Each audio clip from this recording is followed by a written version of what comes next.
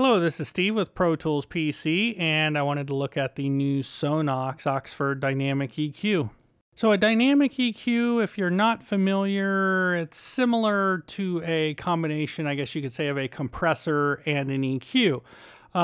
It's even more so similar to a multi-band compressor. So it gives you the ability to go and just set regular EQ settings like you would with a regular compressor, but then also gives you the ability to throw a compressor in there and have a compressor kick in on those certain bands at certain threshold settings. So to have a quick look at everything, similar to most other EQs, you can just click on the bands to turn them on. We have the technical on-off switch here that matches the color, and then we also have our dynamic section that also matches the color of the band.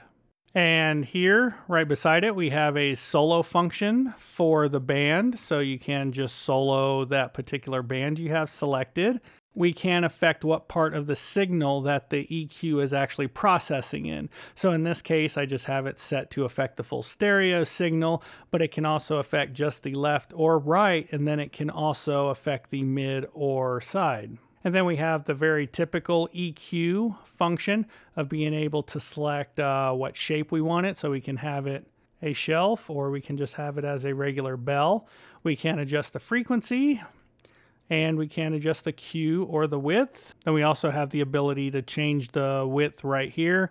On Windows, for instance, I just hold down the Alt key, and then I can drag up or down, or just use the scroll wheel to adjust the width. And then this gets into what makes the dynamic EQ unique. Our target setting here, which is this puck here, that is basically saying what our ultimate goal through all of our dynamic settings, at what level do we want that signal. So when the compression function kicks in, you can kind of think of this as like the brick wall, that it's only going to go this far and not pass it. The offset here, which is, I think, kind of a little odd name for it, you can kind of think of this as it's just the actual gain in EQ setting. So if you wanted to use this exactly like a passive EQ, you could just use this function here and not use any dynamic settings, and it's just like a regular EQ.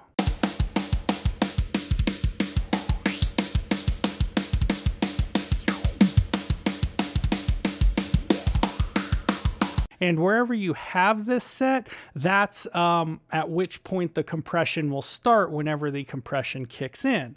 So if this is our ultimate target level, is what they refer to it as, and my EQ gain setting is up here, it's going to take a lot of compression, a lot of dynamic reduction to get it down to that point.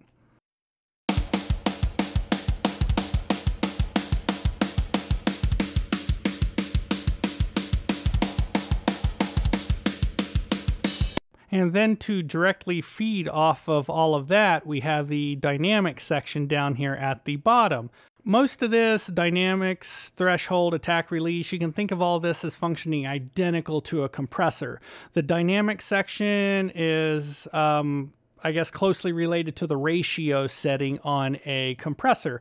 So if it's set at 0, so 0% dynamics, which is kind of, I guess, a little strange way to phrase it, but the compressor functions will not kick in at all. They will not do anything. Whereas if we set it to 100% dynamics, that is like the full maximum ability of what the compressor can do. So I don't know if that's supposed to simulate like a 100-to-1 ratio or something like that. And then over here we have our typical attack and release times. So over here on detect, we have peak and onsets. We just think about peak as that's just how a normal compressor functions. It just takes everything that goes above a certain threshold and just wants to push it down. So for onsets, I had to actually use the tooltip here because I had never used that terminology before. I wasn't quite sure what it meant. So it's saying that it only reacts to sudden increases in signal level while ignoring the overall peak.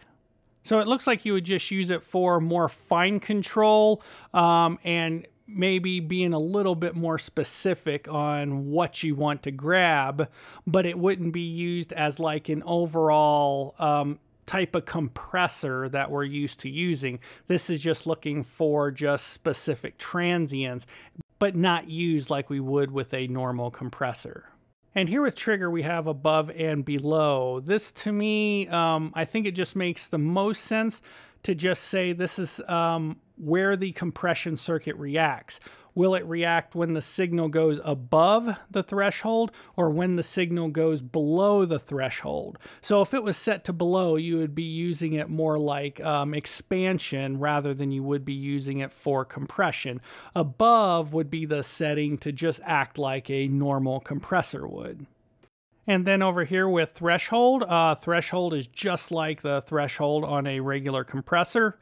It's just the gain level at which the compressor kicks in and out of the circuit. So at what point is it actually doing something and at which point is it not compressing anything at all? The coolest thing I liked about the threshold on here as it actually shows you the signal level here beside the knob, so it's really easy to hit that threshold point that you want, where, you know, if you just wanted to react to just more of the peak, some of the subtle stuff, or if you really want to squash it. So let's have a look at it.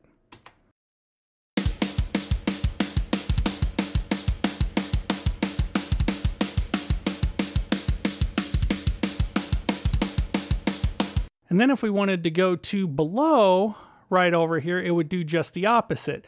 So as I stated earlier, this is just the normal gain level of the EQ. And at this point, the signal is below the threshold. So because the signal is below the threshold, it's basically going to kick in the compression. So if we just hit below, boom, it goes right here max to the target point that we want, you know, the maximum amount of compression we want, but it's going to work backwards in that effect. So as we can see here, the threshold is still above the gain of the music. So let's bring it down. And as we close this off with the threshold, it's going to start doing less and less. It's just the exact opposite. And if we kick it to above,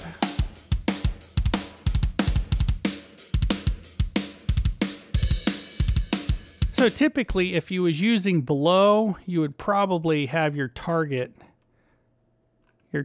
up here and not down. You would actually be trying to get more gain out of a certain frequency when it's, you know, at a lower volume.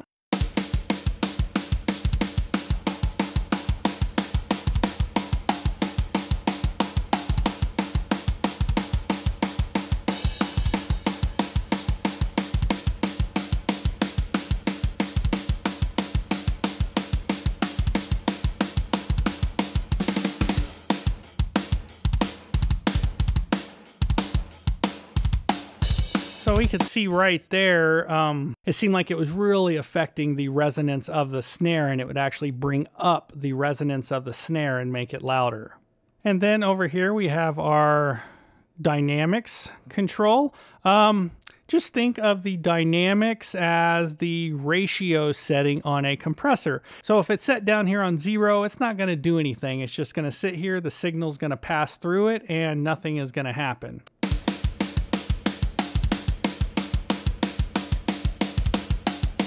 But as you turn up the dynamics, like you would with a ratio,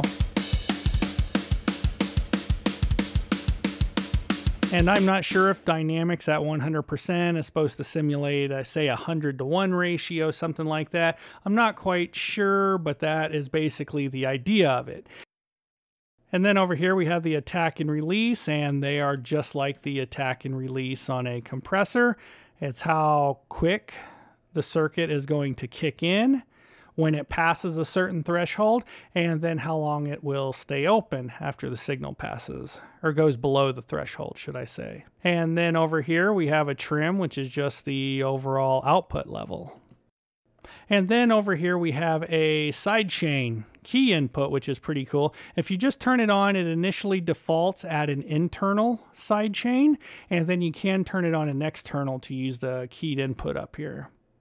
And then here with, again, like solo the band, this will actually just solo the band of the key.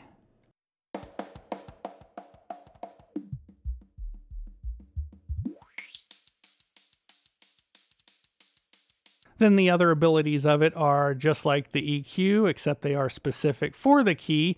We can detect a certain part of the signal with the key. We can select a high or low pass along with the band. We can adjust our frequency here. Then we can adjust the cue width. So this was a quick overview of the new Oxford Dynamic EQ, just kind of giving you an idea of its controls, what it can do, the abilities it has. Overall, I really liked the plugin. I thought it had a lot of cool features. Obviously, there are still some things like with the onsets and that I need to experiment with. You know, find the preferred uses for them, things like that. But I can't wait to start using it in new sessions. Thank you for watching the video, and feel free to contact us with any questions, comments, anything like that. Thank you.